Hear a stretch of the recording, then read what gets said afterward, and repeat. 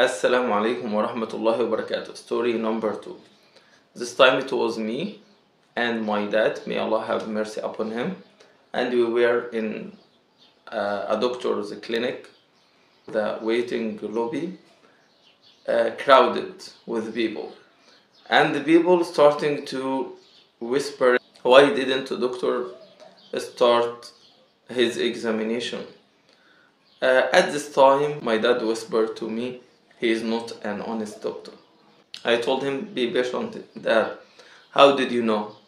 He told me that the doctor who stays in his room without any excuses and let his patients in their suffering, he is not a real doctor. It is just a job for him. Unfortunately, all the sequences or what happens after that approved my dad's opinions. It is a very short story, but it gives me a lesson, very important lesson, that the people of that Allah Azza wa Jalla gave them a high rank and a high position. They shouldn't belittle themselves, and they don't take it for granted, but they should do actions and good deeds to be accepted by Allah Azza wa Jalla and to be accepted by the norms of their societies.